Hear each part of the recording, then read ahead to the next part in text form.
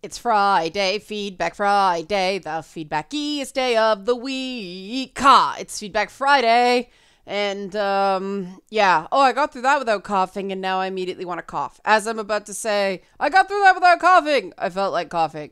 The patrons got something different this week. I got approached by a graduate student who needs some research done for her school, and I asked her, and she offered the survey up to the patrons because it's a way of authenticating it's a real person, so the data doesn't get wrecked. So if you're interested in this sort of thing, if you're interested in participating in that kind of stuff, help support this channel, become a monthly patron, patreon.com/LeannaK.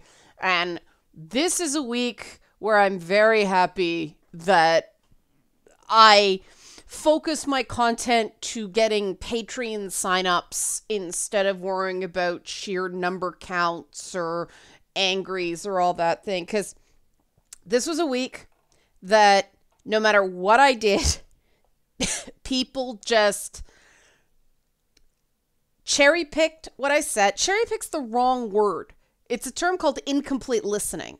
That people listen to the beginning and then they start formulating a response and then they stop listening. And by Wednesday night, I stopped reading comments. I didn't read anything past Wednesday night. So if you posted comments on Thursday, the only video I read was the what game devs get wrong about female playable characters. Because that one, nothing went completely in the shitter in terms of, you know, a negative like-dislike ratio. It's one of those things where I watched it. It's the typical, it got bombarded by some subreddit or something that somebody was displeased about and they came in framed. And it, the unfortunate thing about when that happens is it creates low quality disagreement. It's just people screaming. It's like, after a while, I can't read these super hopped up comments anymore because it's not even anger. It's just a lot. There's sometimes I got like fear. Sometimes I got resentment. Sometimes I got people being just completely ignoring everything I said I wasn't talking about, and that's what they focused on. You know, this idea that you can't tell me not to say a word. Well, I never did. You know, it was why you shouldn't. And I said that it's not about right and wrong. It's about whether or not somebody's going to get mad at you. That is a perfectly defensible statement that a lot of the people who disagreed with me ignored. And when that happens, there's a reason that happened. I'm starting to get concerned that people are just being trained to react that way, even when someone is, you know, when I'm saying, hey, if you want people to think you're an asshole, go ahead. But, you know, sometimes it's okay that someone thinks you're an asshole. I'm just giving you the ability to predict if somebody's going to think you're an asshole. People have just become trained to react badly to anything that brings up a cultural point. And I'm not quite sure what to do about it because it's become what Oron Darklord likes to refer to as a zero-sum game. That if, you know, you formulate a message that's going to appeal to this portion of the audience, this portion of the audience is just going to become irate, and there's no message where any commonality can exist. It seems the only thing that works is stuff like what I did in that video about female playable characters. I said that, you know, you want a game that's going to succeed with men and women, create a high fantasy game with a female sorceress, like a female mage character. And people got very, very excited about that, to the point that people started sending me like concept art and there's a guy, a studio I'm working with on another project that is willing to code it if I can get the money together. It's kind of like, okay, there's clearly interest in this game. Watch somebody else do it now. That seems to work. If you give somebody like a tangible fictional thing, it works. But for whatever reason, when you apply it to real life, people just lose it. And it's not one type of people or another type of people. It's just people lose it. There's so much fear, and there's so much resentment, and there's so much distrust. And I mean, the fact that there were a lot of screen names that I didn't recognize tells me there's some sort of subreddit at play here. Those of you who joined to Hate Watch, welcome. You're going to be disappointed in some way, but hopefully some of you will stick around. That's happened in previous waves. And I mean, I watch it, right? The early stuff, very highly rated.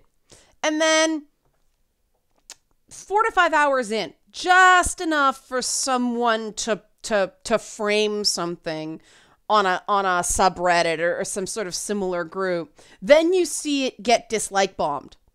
And then once they've sort of burned that out because it's artificial, it's not an organic uprising, the numbers start coming back up again.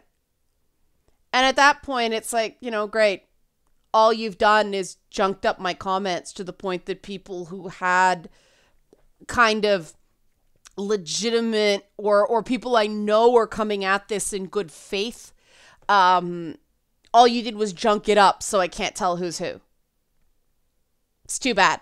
Because if I say something and people have a bad response and I can get a sense of why somebody has a bad response and it's in good faith, I can go, okay, well, I got to tailor that more so people don't get upset, because this is not something worth getting upset about. It's just a suggestion.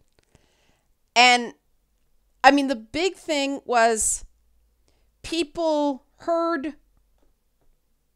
why you shouldn't, whatever. It was, in this case, it was why you shouldn't refer to yourself, or why you shouldn't use the term two-spirit to describe yourself if you're not an Indigenous person.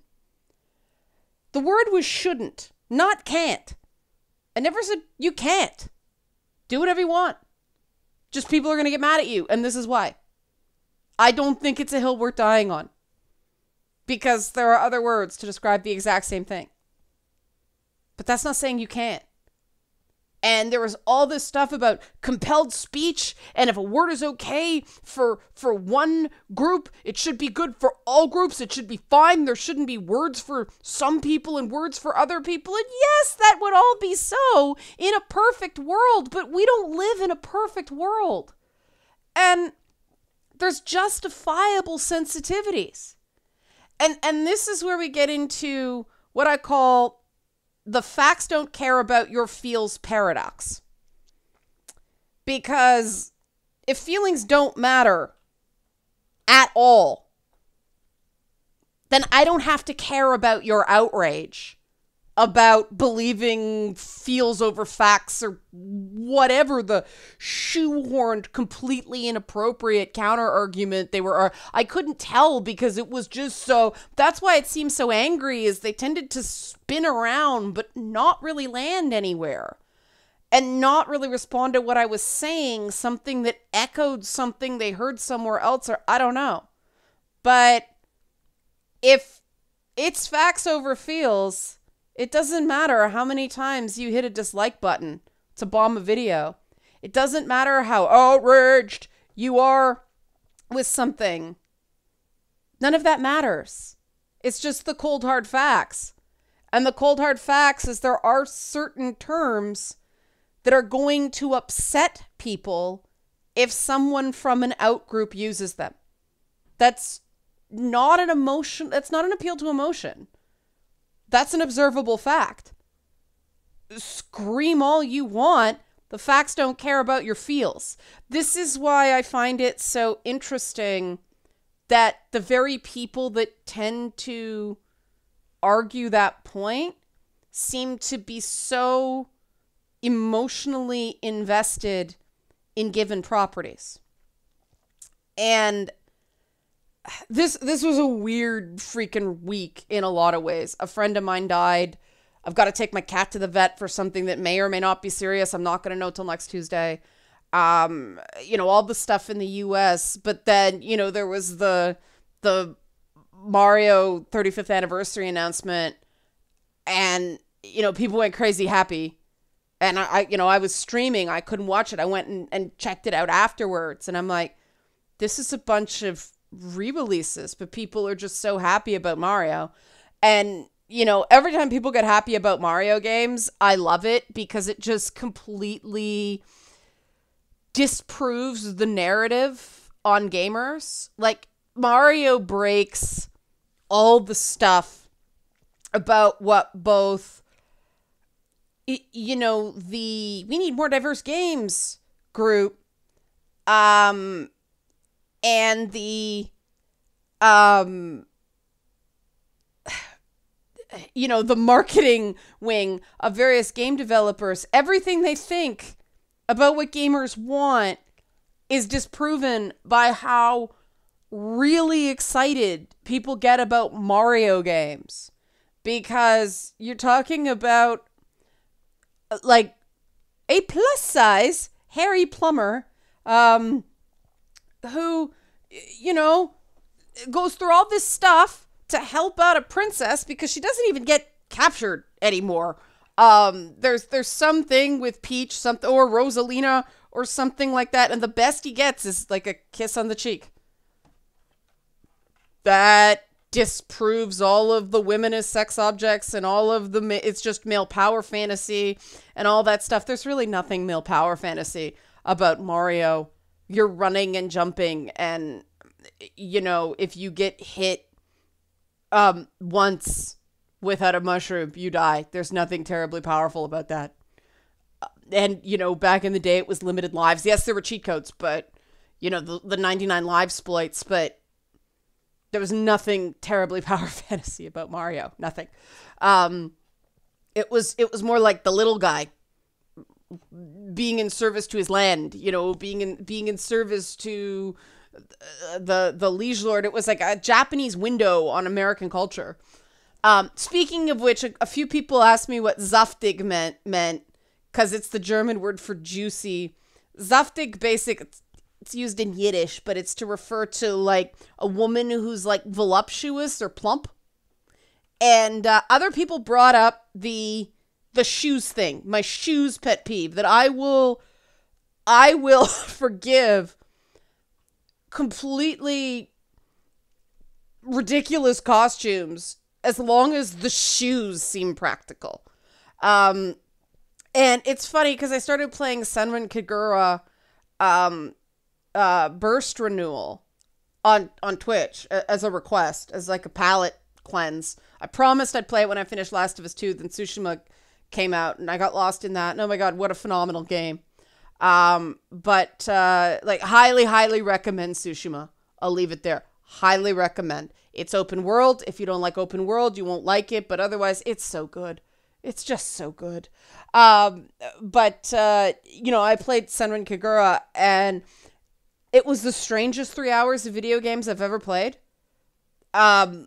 Way stranger than Nier. Nier, I could follow it. Senran Kagura, it's just, it's a bunch of tropes. It's a bunch of Japanese tropes and apparently some of them aren't even Japanese tropes. Some of them, they're just like Senran Kagura tropes. I guess it's Senran Kagura. But like, I had no point of reference. And so I was just kind of letting it wash all over me. And like, why not? When you beat up enemies, their clothes fall off instead of them getting bloody. I don't see a problem with this. But they all had fairly sensible shoes. Except for the one girl who's got like, I call it the big boots, and all her things are kicks. Who is it? Cat. It's Cat, right? They all had sensible shoes. Boobs are like popping out everywhere, but sensible shoes. I'm like, I'm good with this. Now, the one where there's absolutely, most of the characters had halfway decent bra support. even with the bounce. But I mean, anybody who watches my videos when I get worked up about stuff, I make sure I wear a full support bra, but there's still earthquakes happening, right? It's okay. I know this makes people self-conscious to mention, but boobs move.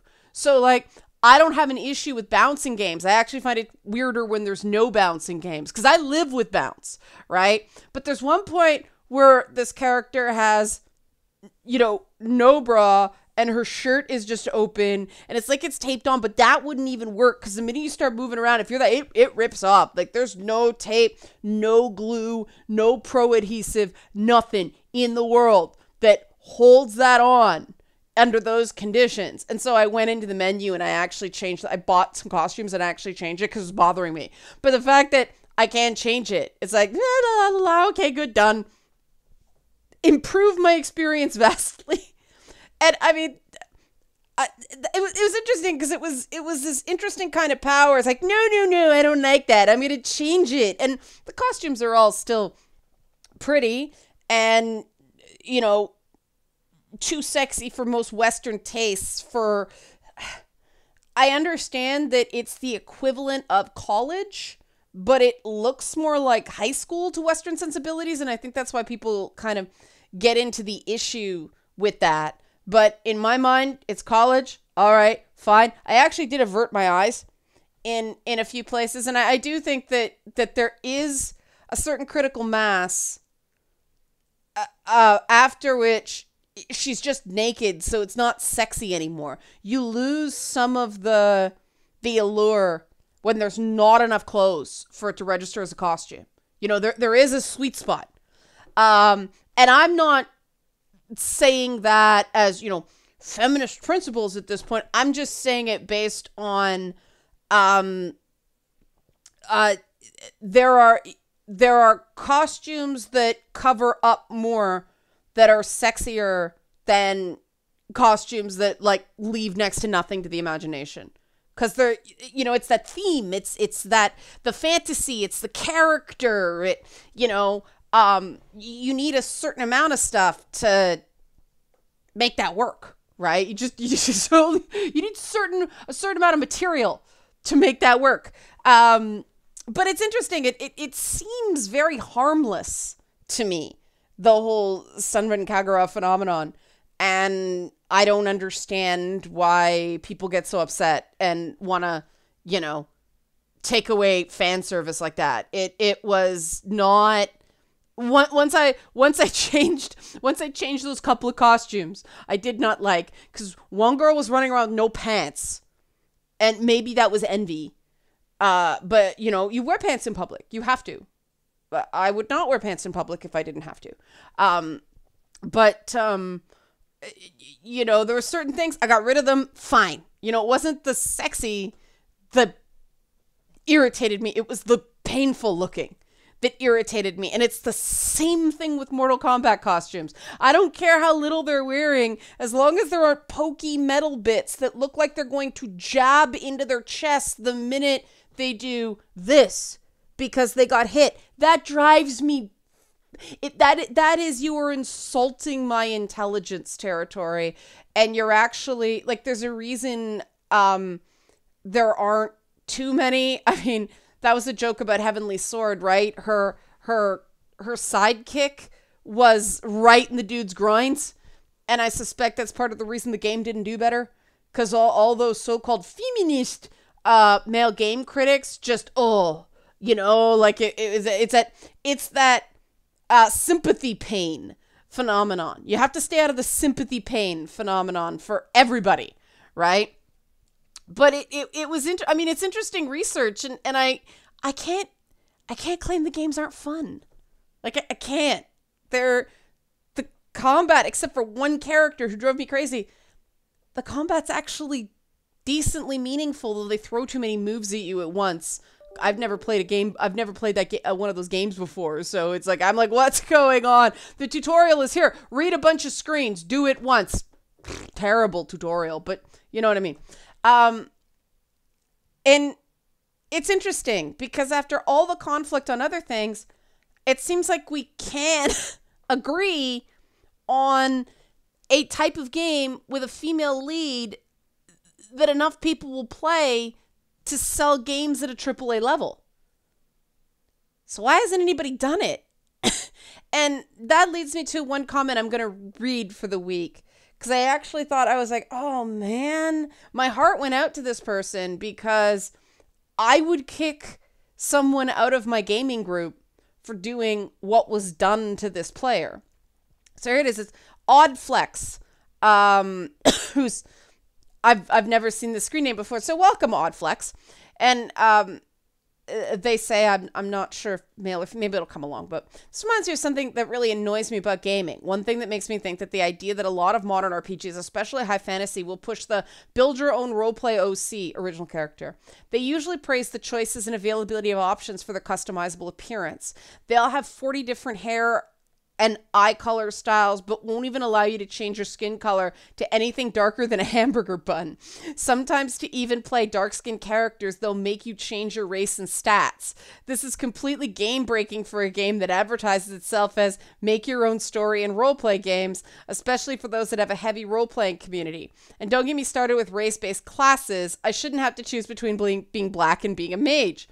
This also happens in places like LARP, Vampire the Masquerade, D&D, except there's D&D. Oh yes, there are D&D LARPs. I've done them. Where I've had people encourage me to change from playing something. This was the part where I'd kick somebody out of my gaming group for this. I've had people encourage me to change from playing someone to play a more realistic race. Or sometimes I've had people say, I imagine you as white because it's more accurate. Or it's just the rules, but why are they rules? Why is being an elf a white trait? It's the audacity, if anything. I would literally spend hours building a character in their backstory just for some in real life race caveat to show up. It's a bit upsetting to have all these different races and cultures that represent lighter skin cultures: Scottish, French, Dutch, Russian, British, Japanese, Korean, and then some catch-all for everyone who's brown skinned that's usually some evil empire or savages. I'm someone that's really into heavy roleplay and world building aspects, and it feels like everyone has options except for dark skinned people.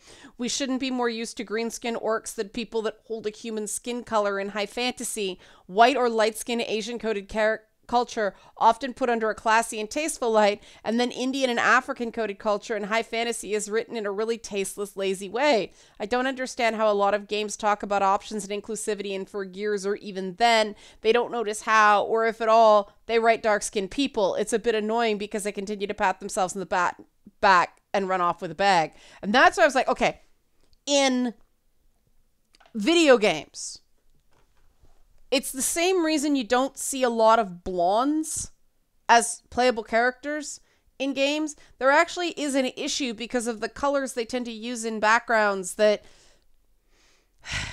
this is lazy. You're right, it's lazy. But the character doesn't differentiate from the background enough. Miranda's hair in Mass Effect was originally supposed to be blonde, like the actresses that she's based on, but they changed it to brunette because they thought it didn't look good. But this is, I agree that I have an issue with black representation often being mixed race people. Not because there's anything wrong with mixed race people, like more power to you. Like if you're not going for that, particular backstory, no big deal. But, I mean, we need more women like the actress who plays Mina Okafor on The Resident, who was also in Black Panther. We need more people in Black Panther. I mean, we're getting more darker-skinned actresses like Angela Bassett and, Viola Davis and people like that. But it's true that you don't see... And what's the guy's name? The guy who's in Horizon Zero Dawn, and he was also on The Wire. Blanking. But anyway, you know what I mean? He's darker, but it's true that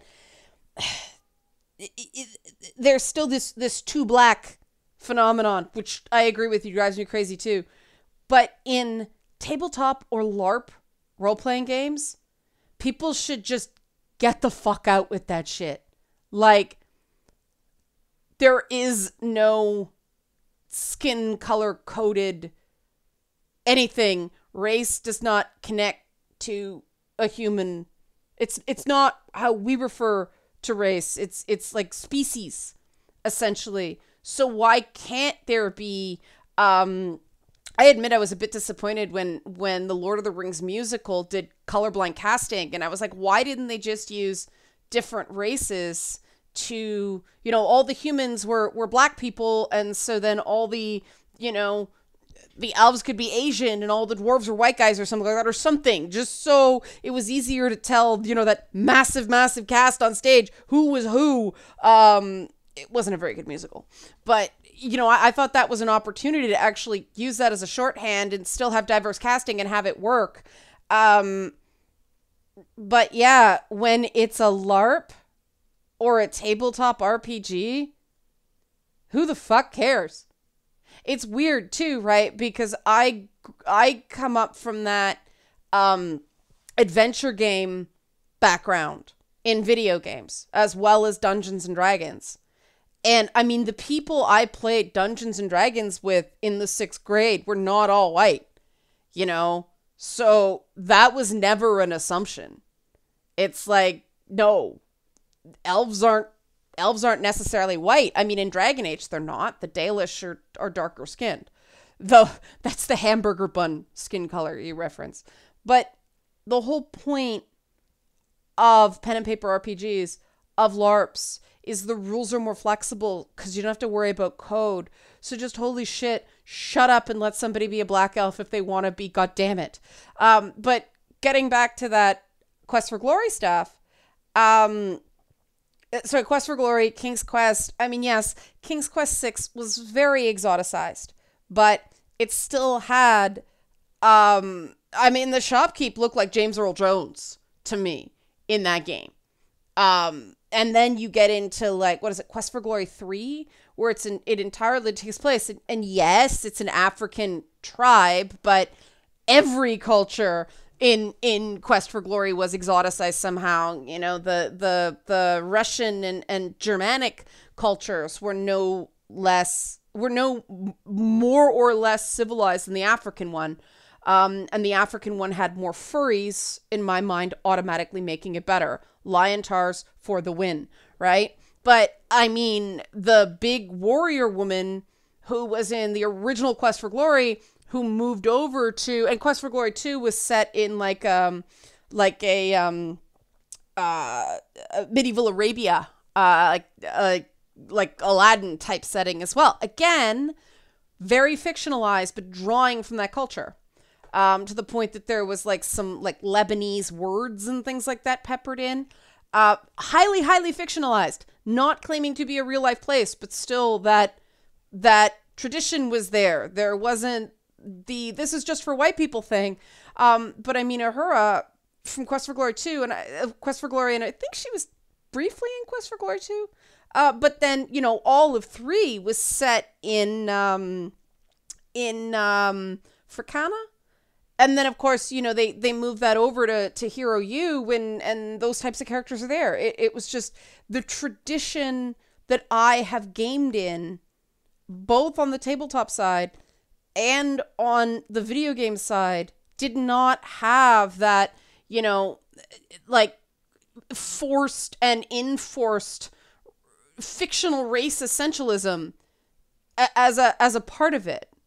It's not, I mean, the joke, I used to have a button for D&D that says, what core rules? If we don't like something, we change it. That's the fun of tabletop. As long as everybody agrees to change it, we change it, right? And this is the sort of crap that I think it's important that people hear these stories because they're mind-boggling to most of us. You know, it's important for us to hear that people have had these experiences because going back to it, they're going to have sensitivities to certain things that other people won't based on that. And that to me isn't so much, and Odd Flux, you can correct me if I'm wrong, but that isn't so much I want to see myself in a game. I want to see somebody like me in a game. And more it's like, Why not? Why are you setting these arbitrary, unnecessary rules that just seem like gatekeeping bullshit? You know? There's nothing in, and it actually makes me understand a bit more some of the complaints about Dungeons and Dragons that I was like, what? Because again, I was like, what core rules? Like, what do you mean there can't be a black elf? As Howard Stern used to say, black like Wesley Snipes elf. Why not? I mean, I saw concept art that was that. In Baldur's Gate, they had, darker skin portraits for certain elf characters. And I mean, Dinah here was a human mage in, the Forgotten Realm setting. She was dark skinned. Like, Dinah here in games is exactly the kind of character, Oddflex, I think you're looking for from the original Baldur's Gate. And they just did that just because they thought it was cool. They didn't have to be forced to. And this is why I really think it's important to listen to people and not listen to the beginning and then just formulate a response because some sort of, triggering has happened and you end up not responding to the entire content of something someone said. And people on all sides that are well-meaning and coming to the table in good faith come across like just lunatics, like just rage-driven a-holes, because they're not responding to the actual content of what a person was saying. And I mean, some people blundered into some really, I had to stop myself, and that's when I'm like, okay, I'm not reading anymore, because I found myself actually getting upset. And it was an example of something I know no harm was meant. I think the person didn't think about the bind they were putting me in, bringing up a Jewish person and how a Jewish person would react. Because for people who are new to this channel, like, I keep kosher. And I don't eat a lot of meat, so it's easy. But our dairy dishes have chips all over them. Our meat dishes are, like, pristine. But so a comment like, what? People who aren't Jewish aren't ever supposed to eat bagels again? First of all, there's nothing religious about bagels. Second of all, what can I say? I'm damned if I do and I'm damned if I don't, right? Like, if I say no, it's fine to eat a bagel, that could be taken as me invalidating me understanding sensitivities on something much more directly religious focused in another culture because of the comparison that was being made at the time. And then if I say, you know what? Maybe if you do appreciate bagels, you should watch the anti-Semitism in some of the content you share, because I am doing equally valid for and against here specifically because I am in a bind. But it's valid to say, the most common type of hate crime year after year after year in North America is against Jewish people. Every year. Look it up based on religion. So,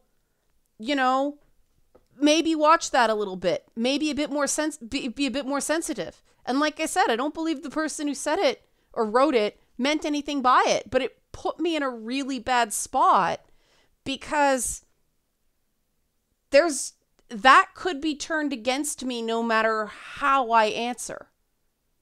And I think that's the problem in a lot of these situations. You suddenly feel incredibly singled out, and you can't just be a person anymore. Now you're like this representative of a group, and you didn't want to be that right now.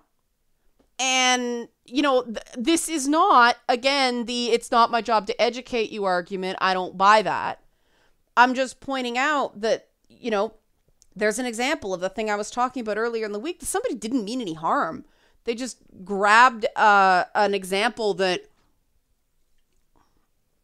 I think they thought was inherently absurd. when in truth, a better example is matzo ball soup, because matzah is used in Jewish religious rituals, but not as the balls. The flat wafers are the ones that are used, but that's what matzah meal is. It's ground up and put into matzah balls because there's some religious significance to matzah. Does that mean nobody who isn't Jewish should be allowed to eat it? Well, no, a whole lot of delis and the pickle barrel up here would go out of business. And that's what I think is getting missed in this whole cultural appropriation thing. As long as somebody in the group is getting paid, you know, the makers of, you know, Black Panther, Rest in Power, Chadwick Boseman, they want people other than black people to go see that movie because they want to make gobs and gobs and gobs of money. That's cultural appreciation, not cultural appropriation. Even though a lot of that stuff, including the language, was straight up, you know, bits of different African cultures. Yes, there are different African cultures. Africa's not one place. But the continent of Africa, not the country of South Africa.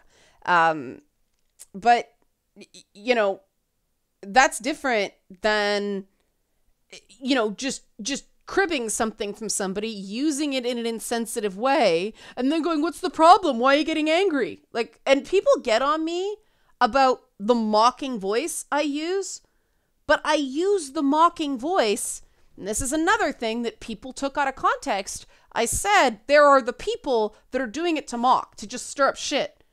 And then there are the people that are just confused. And, you know, I'll use the mocking voice to differentiate between the people who are actually trying to stir up shit and the people who are just, I don't get it. And the whole point was, I'm directing this at the people who are just confused. And yet, people are like, why'd you have to do that? You're insulting anybody with that opinion. No, I'm not. You're not listening. And again, I don't know what to do about that. The thing that makes me sad about that is that good people, well-meaning people, are shutting themselves out from useful conversations that can actually be pleasant for all sides because they're having an extreme reaction based on incomplete listening.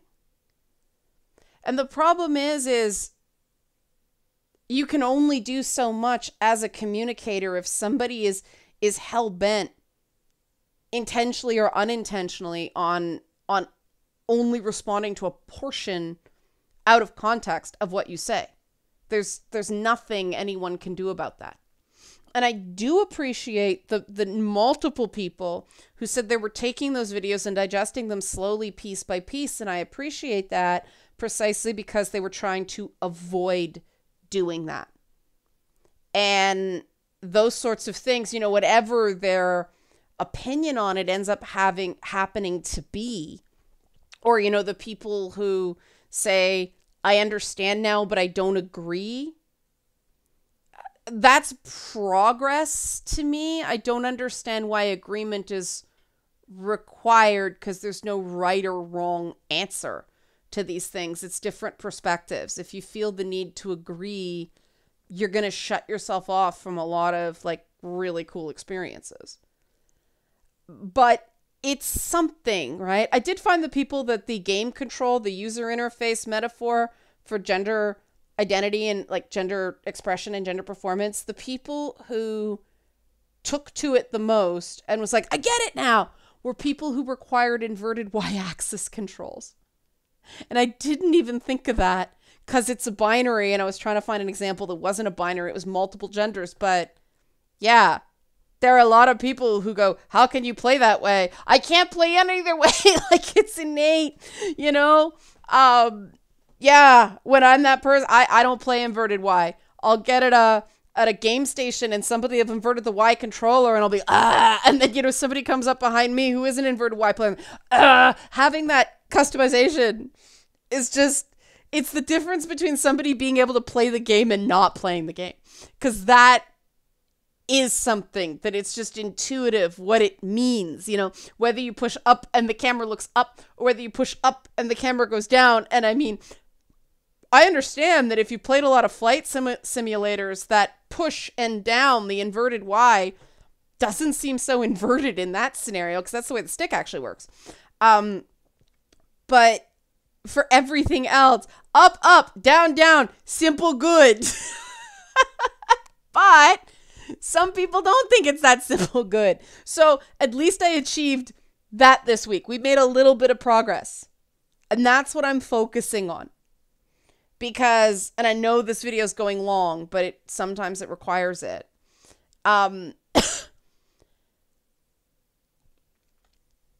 If someone has a reaction, and then someone has a reaction to that reaction, and someone has a reaction to that reaction, it just escalates and get all messy. So what I had to do is when I felt myself feeling attacked by I'll call it the velocity of so many comments this week, I walked away, I calmed down, I went like, how can I break this cycle? And I admit, I was pretty wrecked Wednesday night because I just felt beat up by some of the comments, you know. And even though a lot of the times I'm saying, I know this person isn't attacking me, they just have a strong opinion, I still felt beat up. And so I connect with people who feel beat up by the rapid pace of change, because not getting it is not someone's fault either, right? And as I said, in my opinion, we have to stop treating it like it is. If somebody's trying and just doesn't get it, we can't treat them like somebody who's intentionally trying to be cruel. That was my whole point. And it seemed like that specific group, the people that just aren't on board yet, the people that just don't get it, the people who need more time, the reason they're being so reactive is because they're being treated like bad people. Guys, you gotta let people treat you like anything else, okay?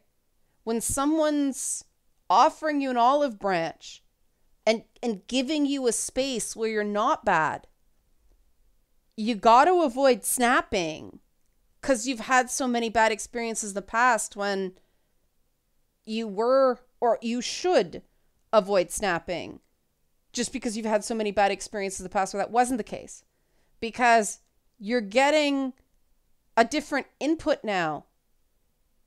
And it's like you're failing the Turing test. You just have this one designated response because you've had the same interaction over and over and over again that you're missing when it's different.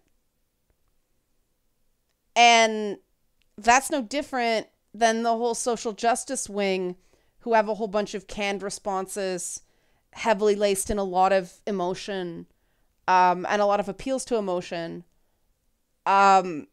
I'm telling you, as somebody who's not on either side there, it all looks very similar to someone who's not invested one way or the other. You know, I'm old enough to get okay boomered, even though I'm Gen X. So I come at it from a different place.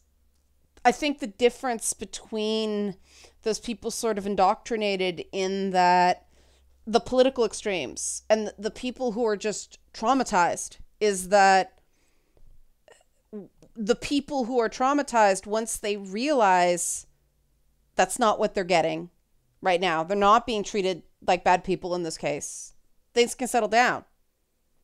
I just don't know how to overcome that lunge out of fear. Like, that's what it feels like to me. I'm not saying it is. I'm not reading minds. I'm just saying it reminds me very much of our old dog Snickers, who had profound, and yes, I'm comparing you to dogs. I do this with people. Consider it a compliment. I like most animals more than I like most people. So this is a step up. Thank you, people who called me transphobic for things like this. You can tell I'm still a little pissed off about that because it turned out it was in bad faith. And I ended up on a block list because of it. But my old dog Snickers had profound canine PTSD. She was incredibly distrustful of strangers. So people who knew dogs and knew the body language she was fine with. But of course, what do most people do when they see a dog and they don't kind of know dog body language? Like, oh, what a good dog. The minute you bend down the dog feels roar. And it happened. She tried to eat my sister's face once. And I mean, no, she just snapped. She wasn't actually biting. She just snapped. But she was a 75-pound dog, part Rottweiler. So kind of scary. But that was fear. That wasn't aggression. And some people thought she was a mean dog for that. She had nightmares in her sleep her whole life. And that's what I see when I see somebody being really aggressive in a comment. It's all a lunge. There's no intent to actually cause damage. It's just getting someone to back off. But everybody involved ends up having the shit scared out of them, you know? And, you know, that was a question of changing the body language so that the dog could understand and calm down. And apparently swaddling helps dogs like that. You put a big scarf around her, she calms down. Don't know why. But we need to find the equivalent so we can talk about this stuff. So that the people who, you know, are trans and non-binary can have a dignified, respectful online experience without people, I won't repeat it because it's triggering for some people, without people saying mean things. But we also have to give people the space to not quite get it yet. Because as I said, these things are essentially abstractions. Identity is an abstraction. You cannot physically experience somebody else's identity. It only exists inside them. Some people handle abstractions much better than others. So the people that handle abstractions better, boom, they get it. They get the whole thing. People who don't handle abstractions well are going to struggle with it a lot more. And that's not, as I understand it, not something that is easily taught. It is very difficult to teach abstract thought. And that's why I keep trying to find metaphors, because somebody, you know, they might not get the abstraction of gender identity, but an inverted X, an inverted Y axis they can touch that. They can understand that. And that's why I'm aiming for the metaphor, which, you know, are imperfect. But I'm going to keep trying. I'm going to have to get my, you know, steam up again, because I did get beat up pretty bad this week, even before my friend died. And like, let me tell you, she would have taken y'all's face off if you came at her that way. That woman was a fighter. And I mean, her whole thing was she beat the people up who she thought were going to beat up other people. You guys, you would have liked her. She was like a living video game character, bright red dreads and all.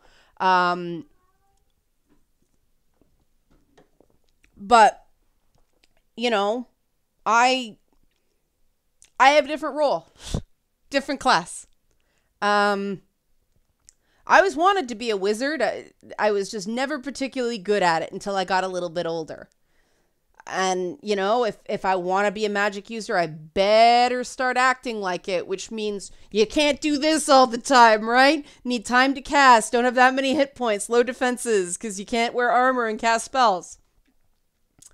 Every so often, somebody's going to get in, and I'm going to need a res spell or a pretty major healing spell, right? That's the way these things work. So if you like these sorts of metaphors, if you appreciate this frankness, help support this channel, become a monthly patron, patreon.com/LeannaK. Thanks for watching.